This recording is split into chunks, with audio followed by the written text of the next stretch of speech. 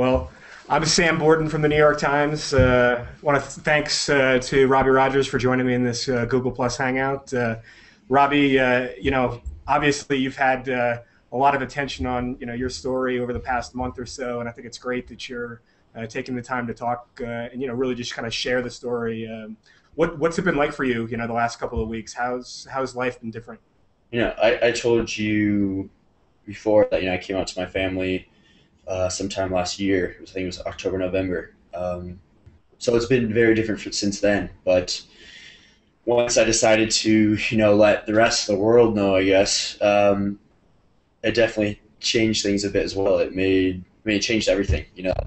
After that, it was just like I'm totally out there. I'm totally honest with everyone. People know exactly where I stand, and that's that. So the past few weeks have been, first it was like, all right, I'm doing this, I'm not going to do anything else, not doing any interviews, not going to do anything, just going to move with my life. So definitely for the first few weeks I was just ignoring everyone, ignoring all the emails and calls and text messages. Didn't matter. And then I realized, I think it's right to speak with some good people and share a story that hopefully will reach people and that people can relate to. So I'm speaking with you, obviously, and then I spoke with Don McCrae at the Guardian. So I'm really happy about it, and I feel great about it. I think hopefully um, it will touch people. People from all different walks of life. I guess if you want to say that. Have you gotten a lot of feedback, emails or calls? And what are some of the, I guess, more interesting people or places that you've heard from? I've heard from people from all over the world with stories that just made for the movies. So I can't share those. Obviously, they're confidential. Um, but they're very moving and touching. And I've told people, I've had so much support, and it's just been so positive.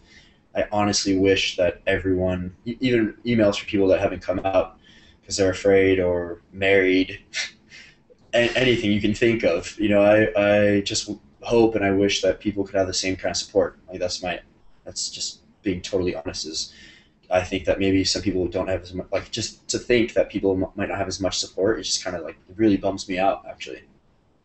Can you give me an idea of how far away? What was the furthest away that you heard from somebody? How far has your story, gone? Do you Hmm. think? Well, my geography isn't great, but I don't know, somewhere in Asia, or Right, right. I think people just, not just gay people, or it's just people can, everyone feels a bit different, and I think people just can relate to that. So when they read something that's so honest and so emotional, I think it touches them, and that wasn't my goal. I told you last night that my goal was actually just to be honest with myself, for my sanity, to do something to make a change that to improve my happiness, and in the end, it's has helped other people as well. So, um, you know, it has done more than what I expected. When you started this process, when you started to think, okay, I need to make this decision, I need to make this choice and do this, did you imagine that it would have the far-reaching effect? I mean, at what You know, point did that sort of come into your mind? I guess. one of my good buddies was with me, and I turned off my phone, closed my laptop, and had a bunch of drinks, and I was just like going to do my marathon, the next half marathon the next day, and he's just like, "Whoa, there's a lot of activity." It's like, okay, well, just don't tell me. I don't care. I don't care. Like, let's whatever. So I mean, I not at one second was I expecting this kind of support and to reach so many people. You obviously have fans all over the world, England and the United States, certainly. And I'm sure that a lot of them are wondering or wanting to know whether you'll continue playing at some point. I have different options and different things going on, but I don't know if I'll go back to football in a week or in a few years or never. I love football, and I'll watch the U.S. team play. I'll support all my friends that I've grown up with, but I'm going to be selfish with this one, and I don't care how many people want me to come back to football. I'm just going to live my life, and um, I'm not really looking to please people in that way at all. And I know that might make some people upset, but um, I still finding my way. I'm still, growing up. So there might come a time where I come back and play, or definitely at least five aside or different things like that. But we'll see. It's a good question. I'm not quite sure. This is, I'm sure, been the longest time that you've been away from football, right? I mean, True. since you were a kid. What's that been Yeah. like? As a footballer, as an athlete, period, you have routines where you get up and go to training and come back, whatever. So it's been a bit strange, but I've kept myself very busy. Working out a lot, running, doing Bikram yoga.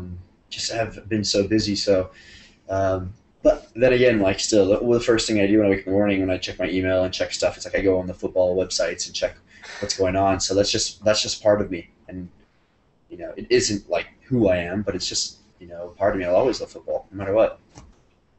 So.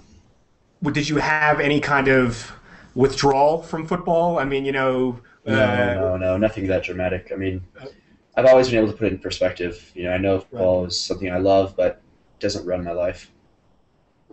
What have you been doing? I mean, what are some things that you're hoping to do now that you're, in Yeah. this next phase? There's been a bunch of stuff going on. So I mean, I still have been working with my brand Halsey out of LA for the past 3 years. I was interning at Men's Health because I wanted to learn the magazine side. No, I'm not interested in working in magazines, but I just wanted to continue to educate myself. I was interning at a PR company called Trace Publicity, a fashion PR company that I wanted to, again, to build, just to continue to educate myself, to learn all sides of the business. Um, and obviously working out. I write for a fashion magazine called Bello, out of Bello magazine out of LA. I've been doing that for the past 3 4 months. So been busy. Going to be doing a Nike charity event next month. Meeting with Ralph Lauren next week. I don't know, just a bunch of weird things, little things, and then just kind of trying to take a step away and take some, I guess, me time, if you want to say, just kind of some time to like, all right, you've been going pretty hard, and you've obviously been carrying all this weight on your shoulders, and so maybe it's a good time to take a breath, and I'm going to be going home soon, just hang with my family. Obviously, like you say, you were carrying this thing for 25 years, basically. Can you kind of give us an idea, maybe, of what does that feel like, and then what does it feel like to not be carrying that all of a sudden? It's just like awful cramp in your stomach. I mean, not at all times, but just like certain times where you're just afraid that people might ask you or figure out, like, say, oh, like, Robbie, are you gay, or like, oh, why aren't you hooking up to these girls, like just stupid things.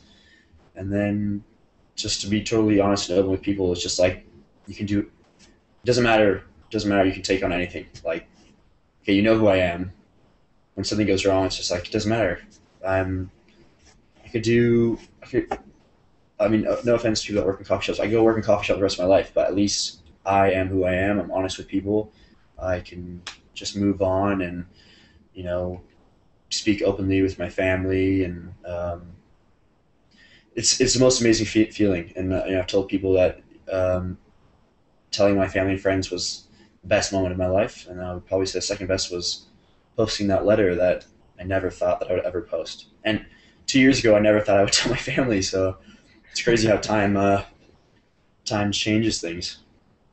The process of writing that letter. I mean, it was such a powerful letter. It had such, very, almost, really emotional language in it. Yeah, it When, was a reflection. where were So you when you wrote it? How did you get to writing it? I mean, how did that come to yeah, be? I told you I told my family in, I don't know, October or whatever, and then I wrote that letter probably in December, and it was very much just a reflection of my past life, I guess. And I wrote it, a bit like therapeutically, or I wrote it just to have it. I thought, maybe one day I'll share this, maybe not. Who knows? Never thought that it would be what was like February or something that I would do it. But I was just laying in bed and I was just thinking about times and emotions that I've had in the past, and so I wrote it like really late one night, just hang out in bed, like saved it on my desktop, closed my laptop, didn't think about it for a few days, went to football the next day. I think I sent it to my little sister, just like see, I was like, what do you think of this? 'Cause she's an amazing creative writer. So I was like, what do you think of this? And she's just like, yeah, it's cool. Like, okay, anyways, so what's going on at the house? It was just like whatever.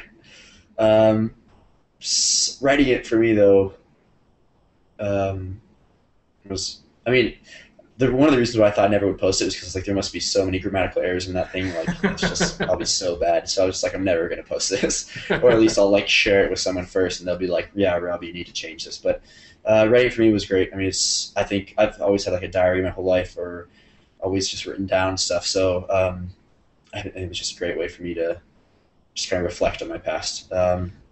And then when it came to the day that I was going to do it, that I posted it, I had no plans of posting the date at all. I touched my mom in the morning, like nothing out of like ordinary, just whatever. I don't know. I think I was around East London with some friends and just hanging out. And I was talking with them about, should I post something? Should I just leave it? Whatever. They're like, dude, you either stop talking about it or you post it, but like just stop because you're annoying us. So that's why I did it. I was like, all right, screw you guys. So I clicked it, closed my laptop, turned off my phone, went to Shore's house and had some drinks. One too many. Had you written things like that in your diary No, before? no. I mean, I've had a diary, but like I think like so crazy that I would like not even write stuff like that in my diary, just afraid that someone might find it. Wow. That's yeah, and that's how insane I was. How afraid I was to come out. I guess, which is just like I look back at it now, and it's like what were you thinking? How long had you been writing in the diary since you were like a little kid? I mean, I mean, I've had diaries on and off since I was a little kid. Yeah, wow. just writing about trips, national team trips, writing stupid things like meetings, or just didn't matter. I just always had writing. I was always writing in one. That's pretty amazing though, right? To have a diary that long. I mean, that's the place you're supposed to tell your secrets, right? I mean, and you still You didn't should be feel. able to. You Yeah, I should mean, be able to. looking back, I mean, do you almost get, I don't know, if angry at yourself, or I mean, just like I No, can't believe I no, couldn't do that. I mean, no, because I am where I am because of my path and right? everything along the way. I wouldn't change anything. Did you did you expect the kind of feedback that you got from friends and family? I mean, were you worried at all about how people would react to this? I mean, otherwise I would have just told them. Yeah, But yeah, I mean, I was afraid to tell everyone. Afraid to tell everyone. It's obviously a lot easier now. I can tell whoever now, but and it got easier and easier. But oh my gosh, it was so scary because you have it built up in your head that they just, there's a chance that they'll just be well, I feel like I don't know you now, or I don't know. You just there's so many concerns that go through your mind. So I was petrified. Like I was like, telling my sister I was so nervous. But everyone again has been so supportive and so amazing that I'm so happy that I did it. we talked a little bit about this yesterday, but what's your thought on where sports culture, is in terms of accepting gay athletes, both in the United States and abroad? Yeah, I said to you, and I'm sure I'm gonna make people mad with this, but you know, there's obviously a problem with football because no gay footballers have come out or feel like they can come out, and it's a problem. Obviously, like, I mean, there's no other way around it. Yeah, right, Otherwise, exactly. other guys would have done it. So now all the fans are like, oh, everyone's supporting you. You should do it. And it's just like, well, wait, take a step back. Like, great. I'm so happy for all the support, and it's awesome. But there's obviously some things that need to change, and don't know really what that is. I guess that's the next step, and hopefully more guys will feel like they can come out. But athletics is a difficult one. There's such like it's a manly, macho, a lot of testosterone. Ath- athletics, you're tough, whatever, all that stupid stuff. Um, so it's a weird dimension. It's really strange. It's tough, but I know it will get there. I know eventually. This conversation we're having now will people will look back like, well, that's stupid. I'm sure.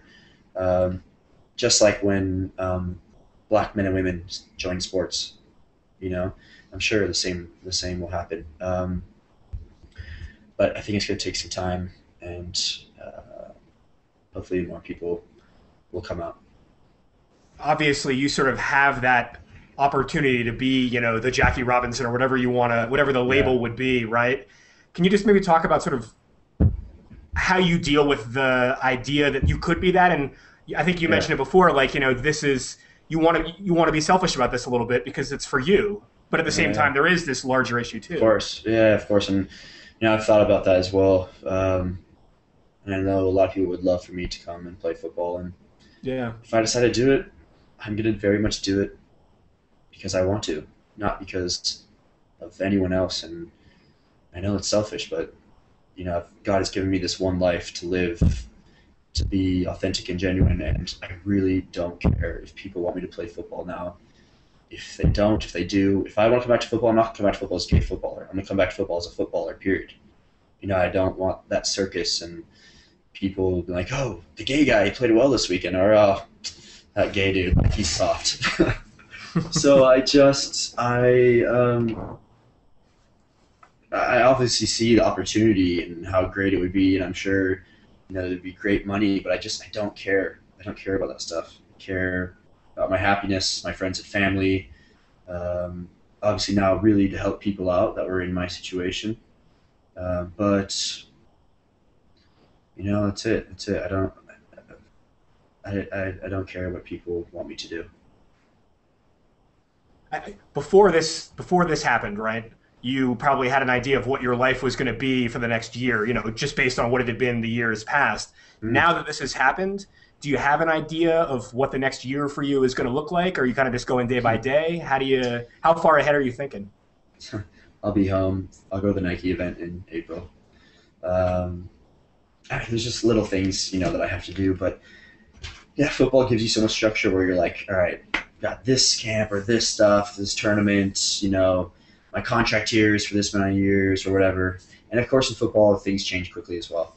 Yeah. But no, now I just feel like there's just so many possibilities that it just takes some time to decide which ones I want to do and do them in a very classy, thoughtful way where I'm, you know, being positive with people and not being cheesy or fake or just, I don't know, just jumping at every opportunity to just keep, I don't know, because I just don't want to, I don't want to turn this into a negative. Yeah. Yeah. I don't want to, I like where it's at right now. I'll be home. I'll go to the Nike event in April. Um, there's just little things, that I have to do, but yeah, football gives you so much structure where you're like, all right, got this camp or this stuff, this tournament, my contract here is for this many years or whatever. And of course, in football, things change quickly as well. Yeah. But no, now I just feel like there's just so many possibilities that it just takes some time to decide which ones I want to do and do them in a very classy, thoughtful way where I'm, you know, being positive with people and not being cheesy or fake or just, I don't know, just jumping at every opportunity to just keep, I don't know, because I just don't want to, I don't want to turn this into a negative. Yeah. Yeah. I don't want to, I like where it's at right now.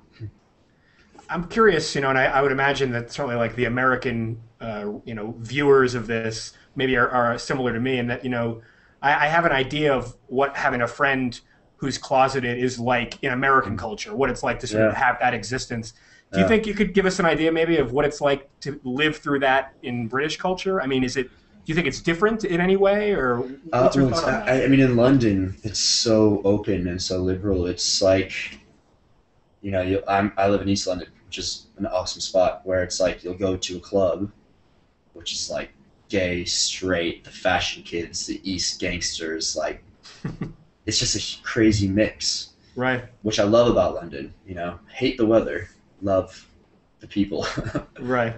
Um, so it is different. I think that when I talk to my friends here about the United States and they're like, yeah, but you got like L.A. and New York. I'm like, yeah, but there still is a lot of the United States that is a bit homophobic and racist at times, and as a nation, I think we have a lot of growing up to do, and I think we need to be honest with each other.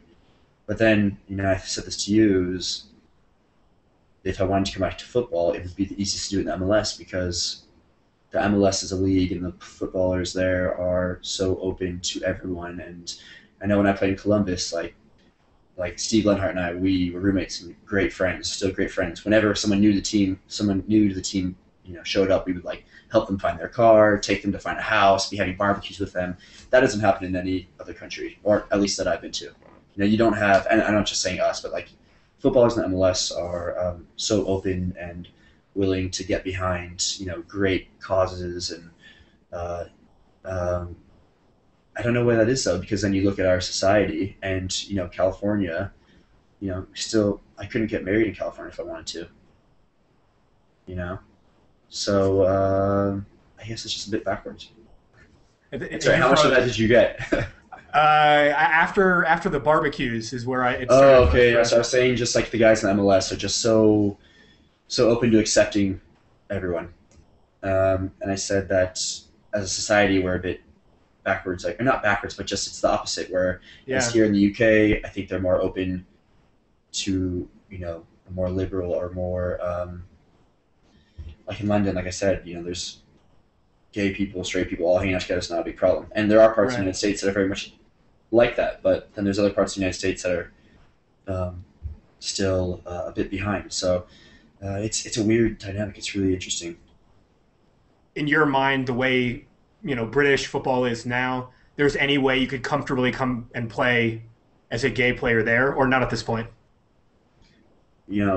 That's the honest answer. Is you just don't know because it's been such a weird subject, and Yeah, I've heard things in locker rooms where it's just been obviously you got these guys aren't homophobic, but they'll say things that are just so malicious and just so homophobic that I would say like no, I could never come out and play. But yeah, then it's the same guys that reached out to me and were like, Robbie, like I love you so much, like I'm so happy you did this, and it's just like I want to be like, dude, you just like said this, and I'm not stupid, so I know that they say these things just to make each other laugh or whatever, but when you hear it from them and it sounds a bit malicious and a bit ridiculous, you take it to heart. It sucks.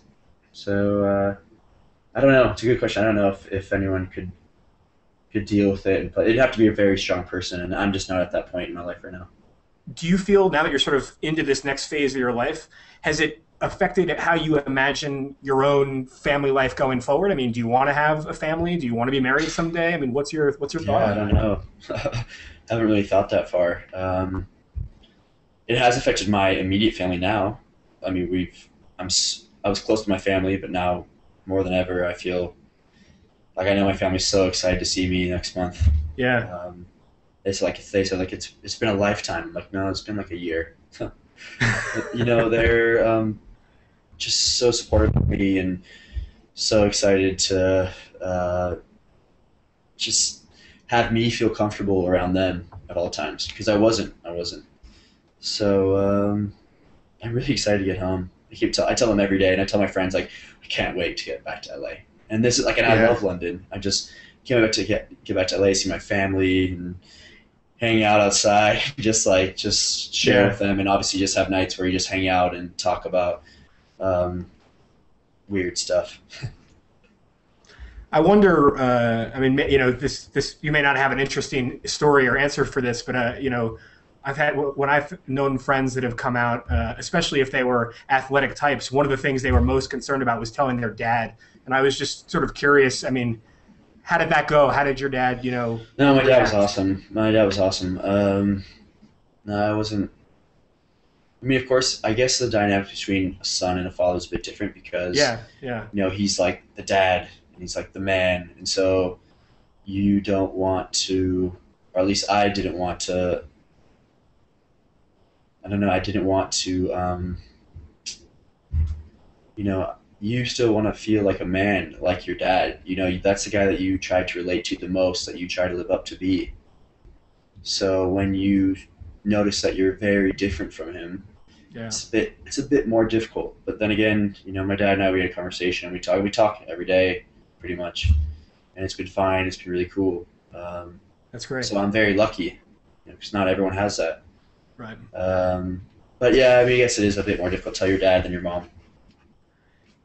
Do you have anybody that reacted negatively? I mean, you had mentioned, I guess, yesterday you had one friend that you never heard back from, but otherwise, has it been Yeah, 100% that's positive? it. Yeah, yeah, 100% positive. Just haven't heard back, for one person, but um, I think that maybe he's dealing with his own stuff, maybe. And I mean, he's a friend of mine, but he's not a very close friend of mine, so I don't really care. Right. I hate to say that, but it's just like, all right, I'm gonna move on. Last thing, and then I'll, I think we could probably wrap it up. Okay. How would you describe? I mean, this entire experience. I'm sure, like you said, 2 years ago, you never even thought you'd have it. Now Yeah. that you've had it and you're on the other side, is it relief, or what is sort of the overwhelming emotion that you have? Yeah, relief that now that it's done, that it's just been, a positive experience. Um, it's been very emotional to like share these kind of feelings with everyone because I mean I think a lot of my friends, if you talk to my friends, I've always been a pretty private person. So to go from never wanting to come out to telling my family, to writing this and posting this, and then now to do interviews, it's like I've actually like I'm a bit impressed that I've been able to do it all, You've done because it's great. Yeah, just you've done great. yeah, I'm just it's been a roller coaster, and we'll see what's next. I mean, it's been crazy, and there's just some crazy stuff coming up. So I just hope that it can continue to be a positive experience. You must be kind of excited too, right? I mean, because you said one of the things that you said yesterday that really stuck with me was that a number of important things that have happened to you, like winning an MLS Cup or getting to go Yeah, play in England, had been sort of not as rewarding because you felt like yeah, maybe you weren't 100% there. Or you must be yeah, kind of definitely, excited to like experience the full range of definitely. emotions now, right? I Yeah, mean, yeah, that's a great point. Yeah, I mean, I told you when we won that most cup, I like we went and had some drinks after the team, and then I went home because we were in LA. I was like yeah. sitting in my bed, being like, "Why am I not like out partying with my friends and celebrating this?" And I was just like, "Now it's this is me. Whatever I do now, I can just be myself and enjoy it, and not live up to any expectations or any stereotypes, and I can just enjoy myself." Um, and so it's the best feeling in the world, and I know I keep saying that, and people will probably get sick of me saying it, but it's the truth. It's I'm so happy that I've done this. Awesome. Well, I mean, it always feels weird being like congratulations for something like Yeah, that, but I I mean, know, I know, but I know. I'm happy that you feel so good and that Thanks, you've reached that point. thank you. Yeah, it is weird. People's like, "Oh, congrats." It's like, no, like I had to do this. Like this was for Right. my sanity. Like this isn't you know an accomplishment. This is just I don't know. It's weird. Yeah, for sure. Well, you've handled it really well, and Thank you. thanks so much for talking with me about it. Cool. Of course. Of course.